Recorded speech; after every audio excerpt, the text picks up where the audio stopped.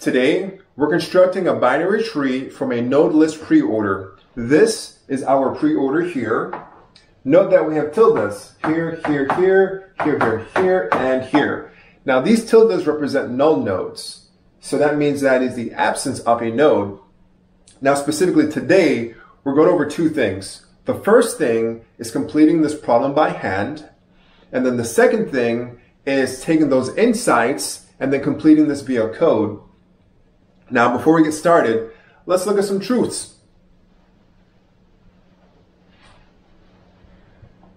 So, since this is a preorder, that means that the very first element which is given to us is going to be our root node.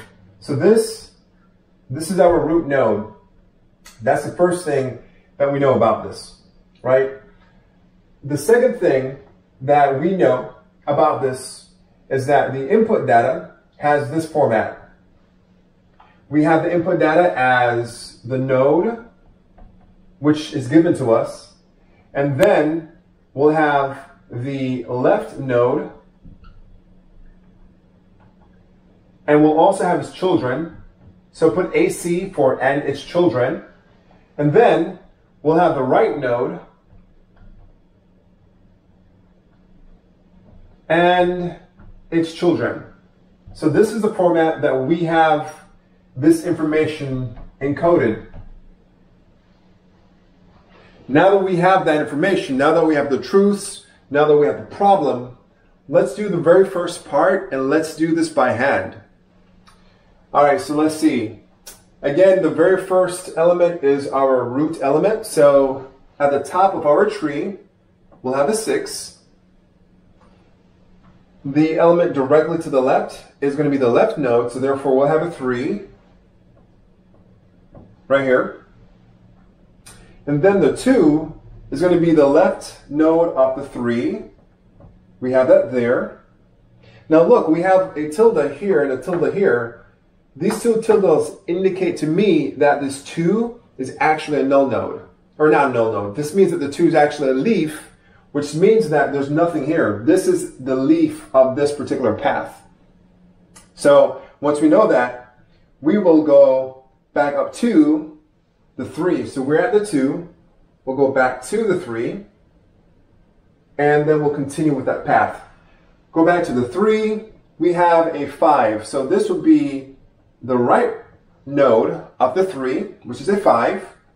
And then we're looking at the left node of the 5, which is a 7.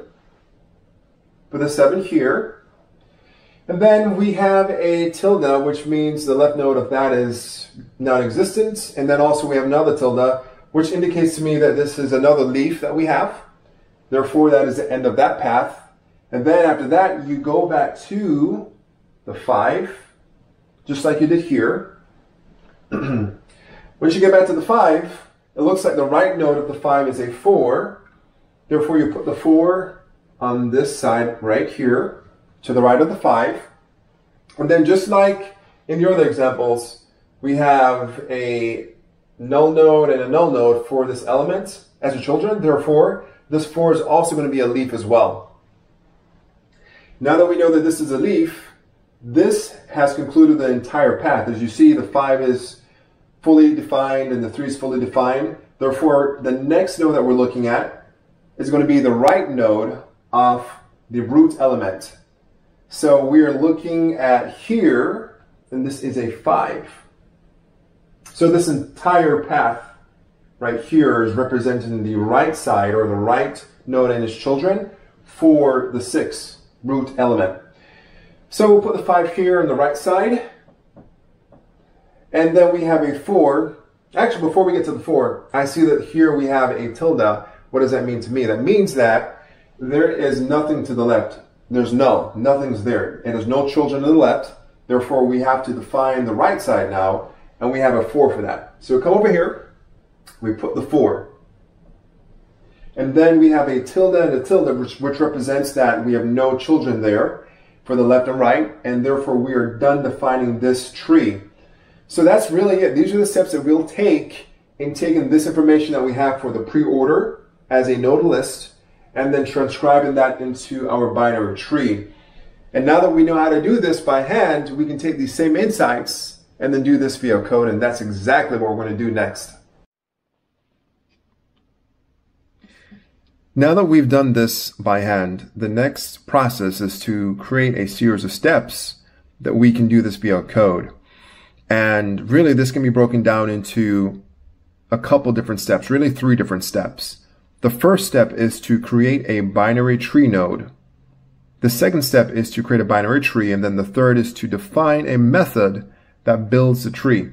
So let's look into the very first step, which is to create a binary tree node. So we'll call this step 1. Create binary tree node. So our node is quite simple. We'll start off with a class.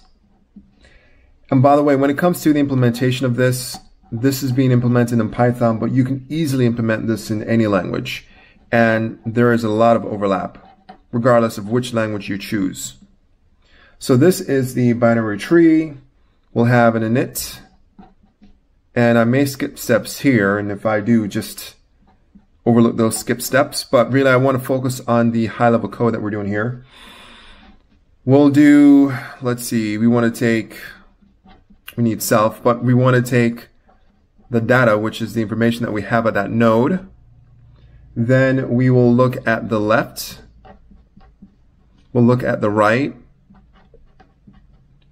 And what do we need to have here? So quite simply, we need to define the data for every single node. So every node will have the data.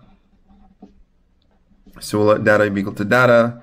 And then we'll repeat this in a similar process and have the left equal to the left.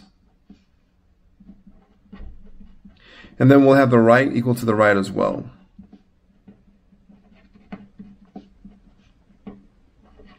So again, this is really the first step, which is to ultimately define a node that we're going to be using in the second step. And long story short, this node will have data, it will have a left, it will have a right.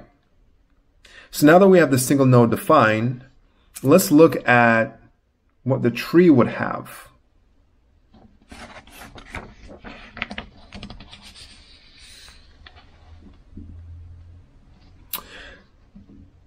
The tree that we need to have needs to have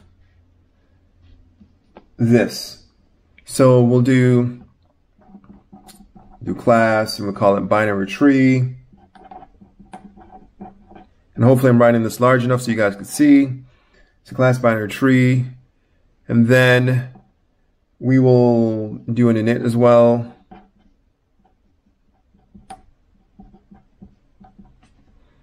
We'll do the self because this is the function itself. Now this is what's important. We're going to take in a list, and this list is the list of input. If you have a string, what you want to do is you want to parse that string and then turn that string into a list. And then we will have the null character. This gives us flexibility so we don't have to have the null character being written in stone. Right now the null character is a tilde, but perhaps we might want the null character to be, who knows, you might want it to be an equal sign. It could be anything, right? So again, that's something that you can define, and this gives us a flexibility. This right here gives us the flexibility to choose what we want the null character to be. All right, so just like the node itself, we need to define the characteristics of this tree. So we'll do self.null char, which is short for null character, and we'll just define as whatever we initialize that as. So we initialize that as the input here, right? And then next we have the node list.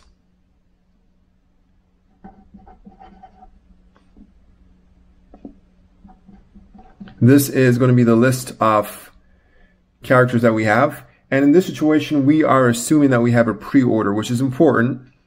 So again, we are assuming that we have a preorder node list. And then we have a build index.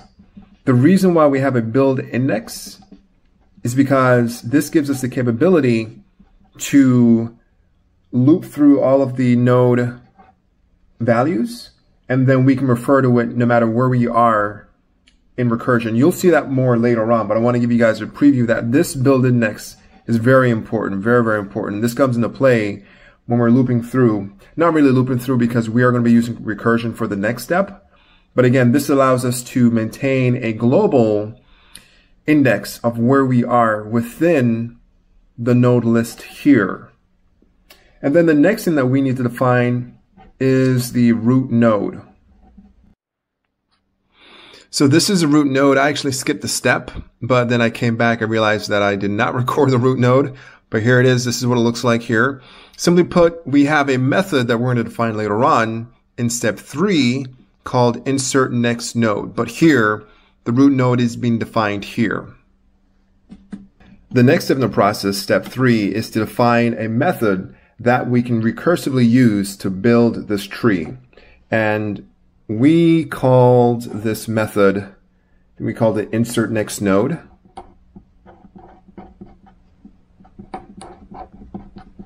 So insert next node, and this is really the magic. This is where a lot of the action is happening.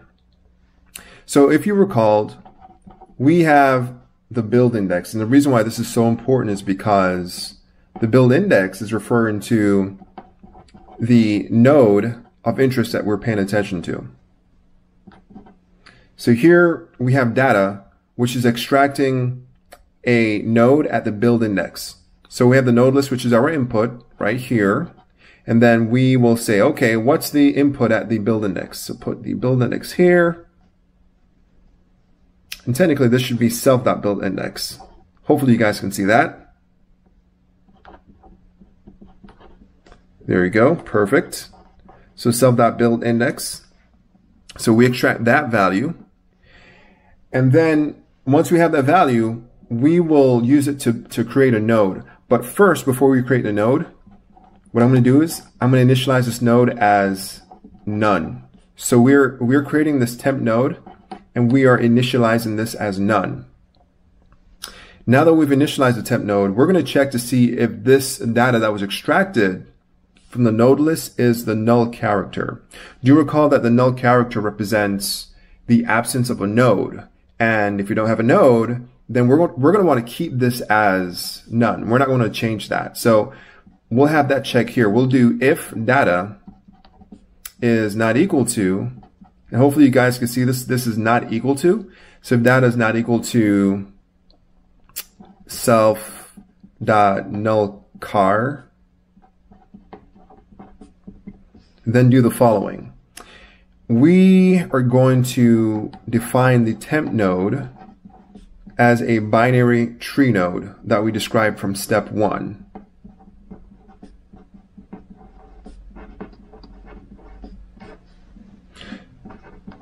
With that data. So again, to reiterate what we wrote here, we're saying that if the data is not equal to the null char, which we define, I think this problem with the tilde is a null char, right? So if it's not equal to tilde, we're going to have the temp node be defined using the binary tree node that we defined from step 1. All right. Now that we have that, the next part of this process is to iterate, or I should really say increment, not iterate. We're going to increase the increment. So right now we have the build index at 0 because that's the very first value that we have assigned to that. We're going to increase that by 1. So we'll do self.buildIndex plus equal to 1. So again, we start off at 0, then we'll increment to the next. Do notice that this method is called insert next node. And this is an important point because it's always looking at the very next node. If your current node is 0, this is going to be looking at 1. If your current node is 1, this is going to be looking at 2. So it's always going to the next item, which is in this self.node list, which is your input. All right. Now, what we're going to do here is if the temp node was not none, so we'll do if temp node exists, we're going to do some more assignments here. So if temp node is not none. We're going to define the left node by whatever we have for the insert next node. And I'm going to get into this a little bit more. I just want to write it down first. Perfect. And same thing here. We'll do the same thing for the right. So temp node dot right is equal to the same thing as above. Self dot insert next node.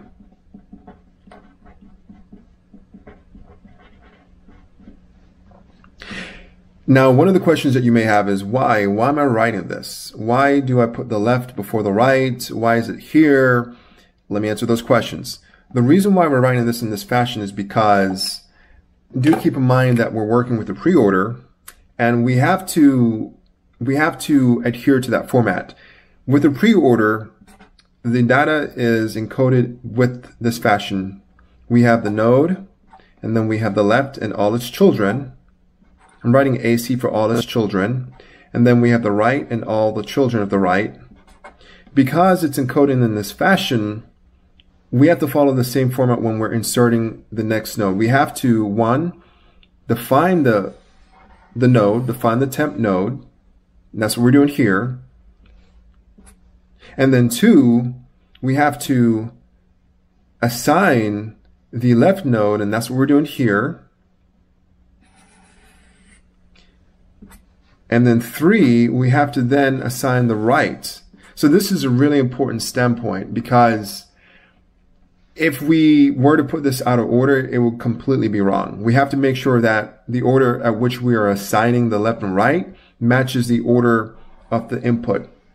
Now, if the input were given to us as a post order, which is different, we would have to change the orders that we have here for defining the node and defining the left and right. So do keep that in mind. If you had a different kind of problem, or if the input, I should say, were different, do keep in mind that that would affect when we assign the temp node left and the temp node right. So that's a very important point that I want to bring up. All right, next, now that we have fully determined what the temp node is and determined the left and right, the next thing that we want to do is we want to return it. So we're going to return the temp node. If you see here, do you see how we have insert next node and then it's actually returning something? It's always returning the node of interest. So the node that it creates, it's returning that. So we're doing the same thing here. It's always going to return that node. The very first node that we have is a 6. In fact, the input that we have, let me write this in the black marker. We had the 6, the 3, the 2, tilde, and let's see, what else did we have? We had the 5, 7. So I won't write the whole thing, but I want to show you something here. So the very first node that we'll look at will be 6. We'll come through here. 6 is not the null character. Therefore, we're going to enter this code block. We're going to define that temp node here. Because that temp node does exist, it's going to bring us here. We will then define the left. The left of this is going to be looking at the next node, which is a 3. The 3 does exist. We come back here. Again, this is working recursively. This 3 will be defined here. We'll increase the build index to 1, and then we'll come within this block here. And then notice that when we're on the 3 node, it's going to say, hey, 3 node, insert your left. That's going to bring us here. Keep in mind that we incremented the build index plus 1, therefore we're looking at the 2. The 2 is going to insert its left, which is this null. And it's going to come through here. It's going to say, let's see, we have the null character. Therefore, it's still going to increment, yes, but here it's not going to do any assigning of the left and right. It's going to skip that. It's going to return that none. And then we're going to be looking at the right node for the 2, which is going to be right here. It's going to do the same thing and return none. Then after that, we will go back to the 3. and then we'll be here looking at the right of the 3, which is going to be the 5. So the reason why I want to show you this is because I want to show you what's happening inside. I want to show you the mechanics of how this code is working inside. And I think you see the pattern here. Again, I really invite you to play with the code. I have a Python code that's included here. I invite you to use a Python code and kind of debug it and play around with it. You'll see some really cool things. But yeah, this is step 3 in a nutshell. This is how that works.